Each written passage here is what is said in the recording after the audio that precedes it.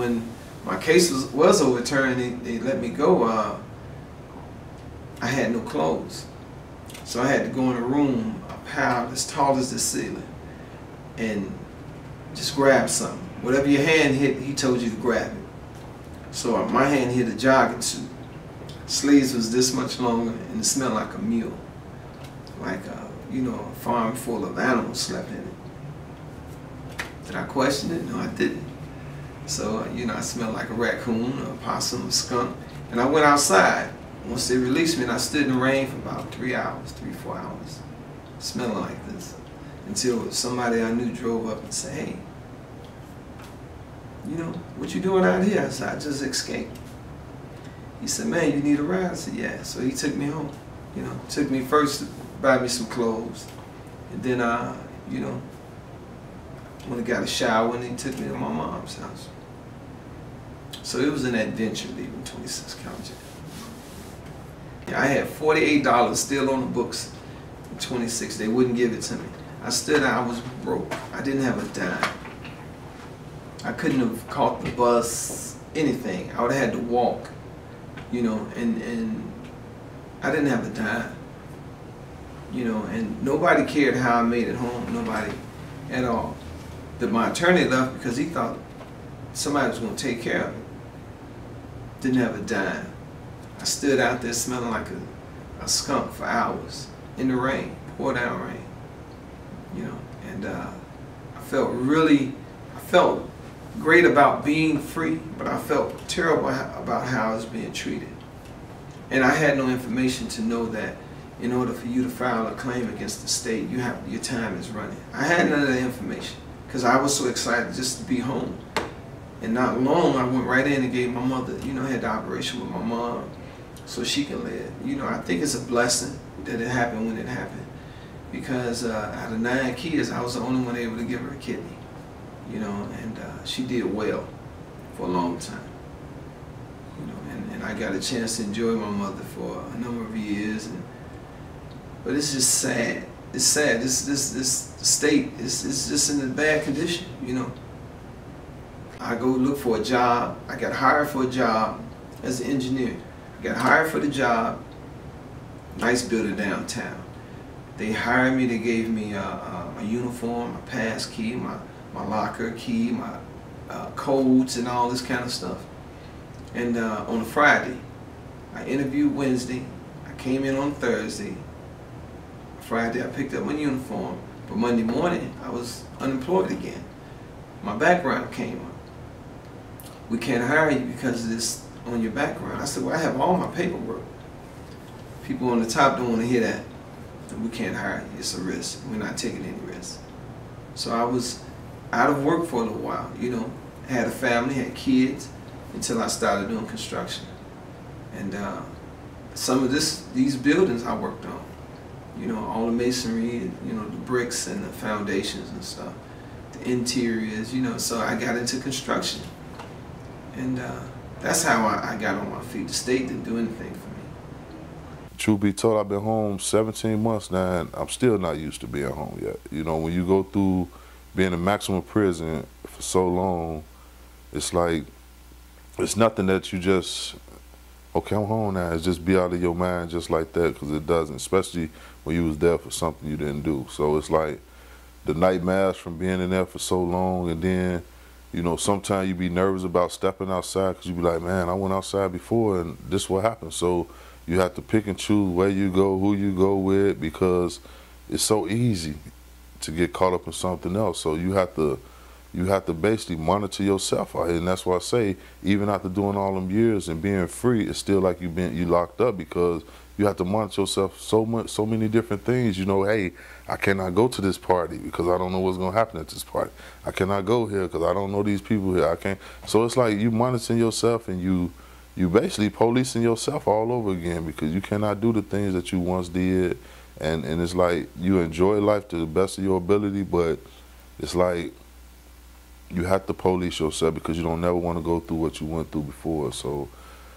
And in many computer applications, you can't explain it, and you have to answer yes, otherwise you're a liar. because it says, have you ever been convicted of a felony? And yes, I was, but I was exonerated in it. So that's a big hurdle. Tried to wipe it out, but it always keep coming back. Found the effect of my life because, man, I had to learn everything, had to do everything for myself, and it was like unbelievable because the only way I got through it through my family. Yeah, my family and my faith. So she ran into him and basically that was her first pro bono case. And she said murder trials are huge undertakings, especially when there's a confession. Roughly, she said 99% of, a murder trial with a confession will end in a guilty verdict. So I'm in a total uphill battle. But I believe this kid when he said he saw the fight and walked away. He said someone's going to get in trouble, and he walked away. So I offered to help her with that case. I ended up trying it with her to a not guilty, which was a huge relief. But then he had been incarcerated for 6 years. Family had moved on. There was literally not a belonging anymore that anyone had for him. He was given a Bible and a bus card and told good luck. So I mistakenly thought that they were calling his mom. His mom thought they were calling his lawyers, and they walked him out onto the street at 2 in the morning and just said, good luck. This is a kid who hadn't been on the street in 6 years. And so I talked to my co-counsel, and she said, look, I did the heavy lifting in the trial. We can't lose this kid. So along with a lot of other people a guard in the jail who we met, a wonderful woman who had been a minister in the jail, we all tried to help him get an ID, get a job, get some clothes. I mean, I literally pulled over with a car full of, I had just called everybody that I knew who was a large or XXL and said, send anything you have. And we just tried on clothes because he didn't know what he liked anymore. He didn't know what he was supposed to look like. So that was really my first exposure to someone who was innocent and who had been incarcerated and who then had been released. So a couple of years after that, I wrote a book about him called Long Way Home, a young man lost in the system and the 2 women who found him. And it was sort of cathartic for both he and I and my co-counsel, and that was going to sort of be it. But as I was writing it and researching it, I kept hearing from people, especially lawyers, hey, do you know that's what happens to people often when they're innocent, when DNA proves they're innocent, when a witness recantation occurs, when it's overturned for ineffective assistance of counsel, when someone's case is overturned, that's often what happens to them. They're often walked onto the street and given a clap on the back, maybe a bus card, and told good luck, essentially.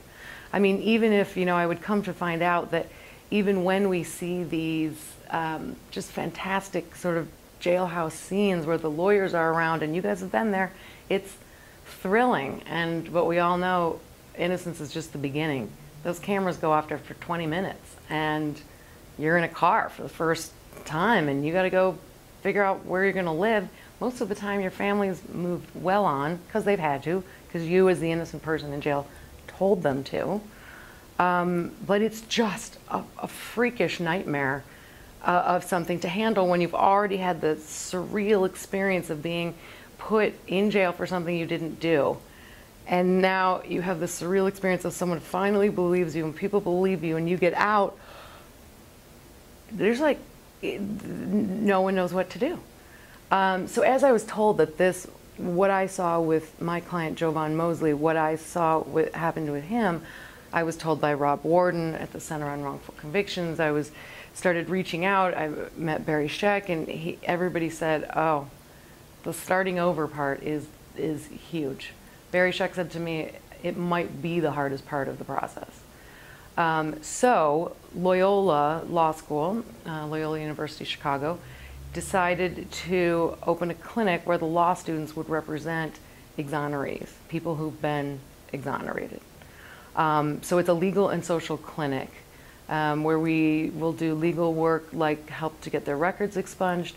We will go down to Springfield and try to get legislation passed which would make that expungement automatic if you got a certificate of innocence, or we do social work like trying to get a job, find housing.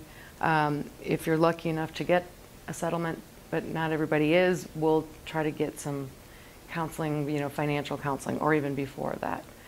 Expungement or sealing or getting someone's record clean is so everything. I mean, we all know we're living in this world now where we can find, you look at, Google your neighbor, and you're like, oh.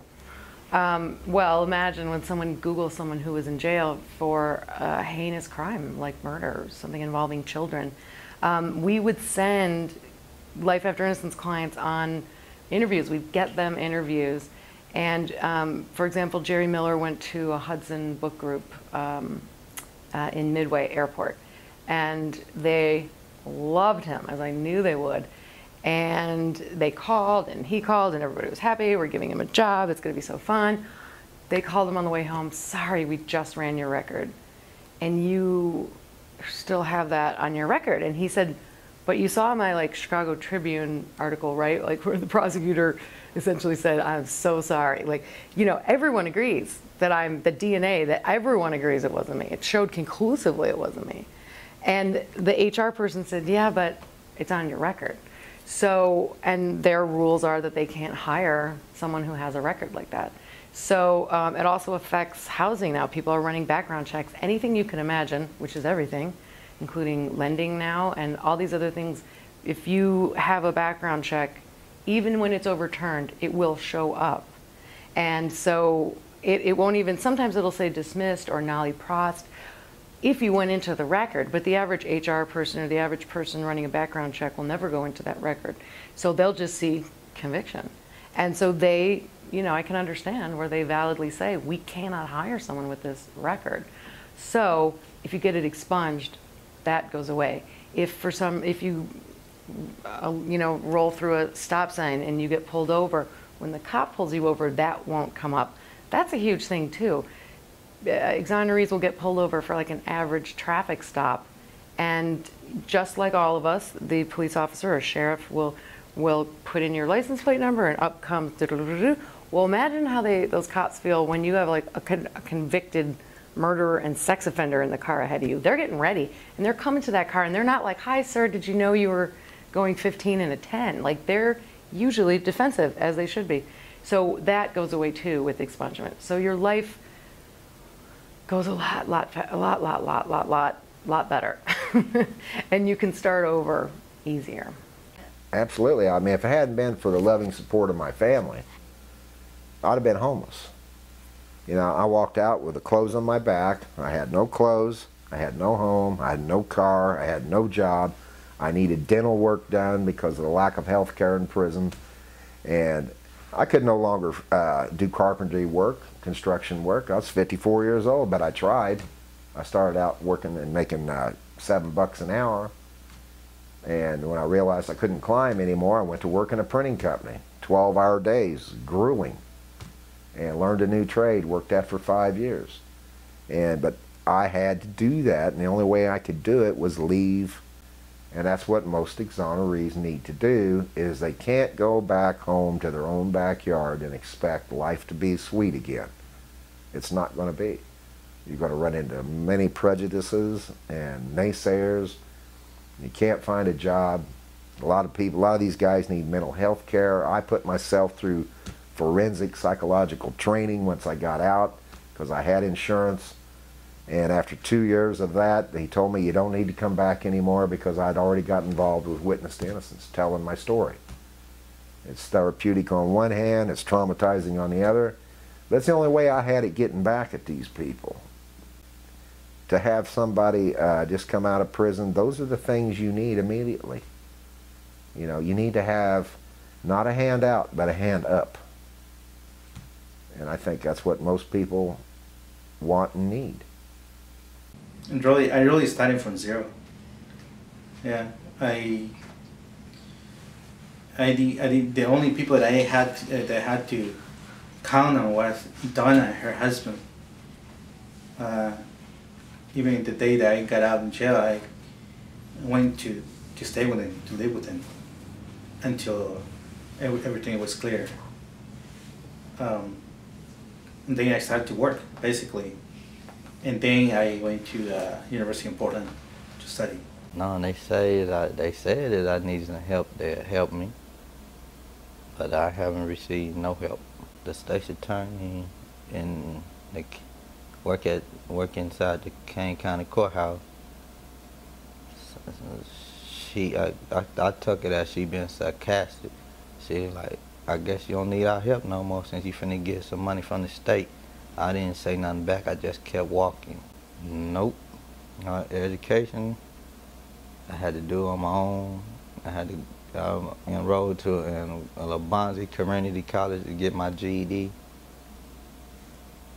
And I had, they said they're gonna help me get in when I pass the GED.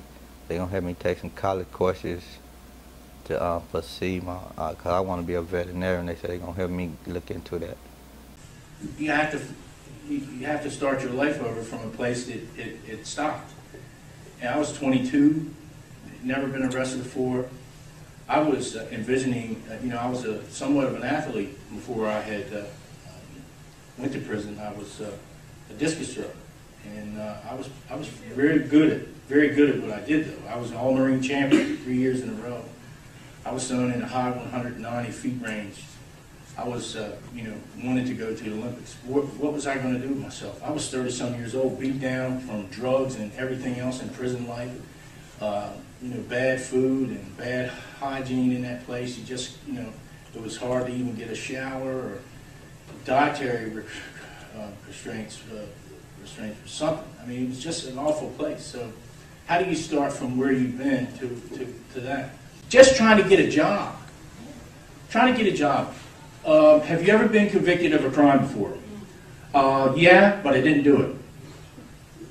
I mean, all that comes into play. Have you ever been convicted? Have you ever, been to jail? And how do you answer that? I went to one tool company that I worked for in the early days and got a job, just assembling, making tools, and I couldn't, they wanted my pardon, they wanted my when I'd been released, they wanted everything, and then that turned into a big fiasco because the state was still trying to say that, I was implicated in this thing, and, I'm trying to get a job. People writing child murder in my truck, in the dirt, and leaving nasty phone calls on the phone, because back in those days, they didn't know what DNA was, and, they thought it was some sort of shaman science, like get out of jail free card thing. For me, it works. For others, it doesn't. Some guys we know, Randy and I, they're homeless. They're sitting on the street, don't know where they're going to get their next meal. And it's hard for them. It is so difficult for people like that. What my experience has been with different exonerees, and I use the term, even just the term exoneree is interesting because it has sort of its own definition of someone who's been, declared innocent in some way. And that is, and we may get into this differently, but one of the issues moving forward in the movement is, the definitions and the labels that we assign to people once they're released and what that means for them moving forward. To be declared an exoneree puts you in the best position possible moving forward. And then, there are those who are released from prison who we know and believe are innocent, but that aren't declared innocent by the court or by some other means. And so then they sort of linger out there and don't have that actual title of exoneree, and their life is even more difficult. But generally speaking, the issues that I see as most common with exonerees and those that have been released from prison include, financial issues, which are immediate. So basically, like in most states, if not every state, the person is released from prison and that's it. And you see on TV sometimes, or like in a movie, someone's getting out of prison and they give them this box of all the stuff they came in with. Like, that doesn't even happen. That's more than what actually happens in reality. The person who gets out just walks out the doors and that's it. And so, then it differs between, what is the support system that's in place for that person. So if someone walks out of prison and has a huge family support and they've got somewhere to go live and they have people to go home to, generally their life will probably be a little bit easier to, get more reacquainted to things versus someone who walks out of prison and doesn't really have anywhere to go. And then it's sort of up to the people that got him out and their, you know, supporters to try to figure out a way to help this person. And so the immediate financial issues are really severe. So literally, like, where does the exoneree, where does he spend the night that first night he's out? Where does he go to buy the jeans and t-shirt that he needs? Or if he has a court appearance, where does he go to buy the shirt and tie, and how does he pay for it? And then moving further down the line is the long-term financial issues of, you know, renting an apartment or buying a car, doing the things that you need to have a structured, you know, secure life. And then you have all the sort of the identification issues, which I've also encountered, which is someone walks out of prison and has no official ID except for their prison ID, if they even can leave with that. So then you have to start the process of getting them a driver's license or a state ID card or some sort of form of identification, and getting the social security card. All these things that, you know, the average person doesn't really have to worry about once they, you know, sort of come of age and they have all their identification, all their documents. I mean, someone who's been in prison for 25 years or 20 years doesn't have their birth certificate, and how you get those things is by having all the other documents, and so you have to acquire them all, and it's really difficult and frustrating. So I think then also that sort of leads to the psychological issues of, you know, how frustrating that would be. So the state wrongly convicts me for something I didn't do. I spent 20 years in prison. 20 minutes in prison would be too long. But let's see, you're coming out after 20 years. You missed so much of your life. And it's, you know, it's the system did not work. It failed you. But you're put out into the world, and now you have to spend all this energy and find the resources, and it's exhausting. I mean, just to acquire the basic necessities of life is so difficult, and there's no state structure in place to help you do that. So it's, you know, the people that sort of put you there, so to speak, don't do anything once you're out to really help you. And I think that psychologically, I can only imagine would be really just hurtful and damaging. And then, you know, there's other issues as well. Like, you know, I think a lot of guys have post-traumatic stress disorder, and to some degree or another, how could you not, you know, spending all those years inside, locked up in a cell that's so inhumane, and being there for something that you didn't do. I also think that, you know, there are quite a few individuals who have spent a lot of time outside of prison fighting their cases, and their life becomes that. And so, you know, you sort of become this advocate for yourself, and it becomes your life, is to clear your name and to make this right. And then once it happens, it's this glorious victory, but it's also sort of bittersweet, because it's like, okay, now what? You know, now this has been your mission for a, you know, quarter century, for this huge chunk of your adult life, if not your entire adult life. And now you've accomplished this, and it's amazing, and it's like the miracle of all miracles that is impossible to achieve. But now that sort of identity that you had is over, and now you're just a regular person out in the world, and you have to do the same struggles and worse from what other people have. And I think that is a difficult, you know, thing to face. And another thing too is when someone's released from prison, there's a lot, in many cases, a lot of sort of media hoopla around their release. And so there's a lot of attention, and people are calling, and people are asking you how you're doing and paying attention. And then over time, it sort of just dissipates and slowly fades away. And then the calls stop, and, you know, that happens. And then, but if there's news about potential civil suit and money that you may receive down the line, people start calling again.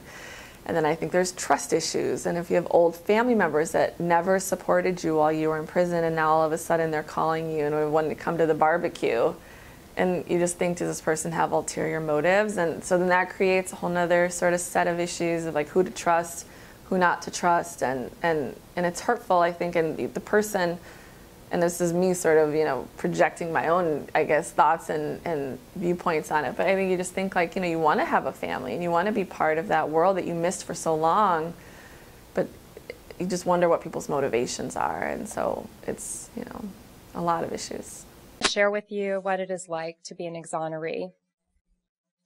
Someone who is given a chance to live a life again after having had mine taken away through being wrongly convicted. You are a different person than existed when you were convicted and imprisoned. The disillusionment leaves a deep indentation on the soul. Who am I now? Where do I even fit in? And what can I do here?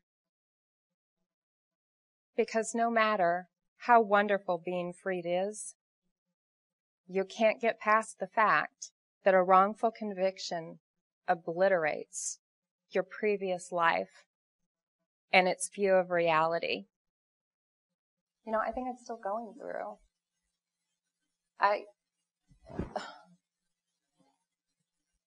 There's a kind of crazy that this takes you to.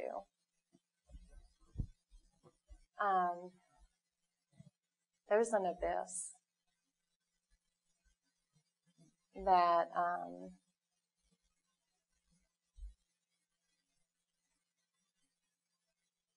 you come to the edge of.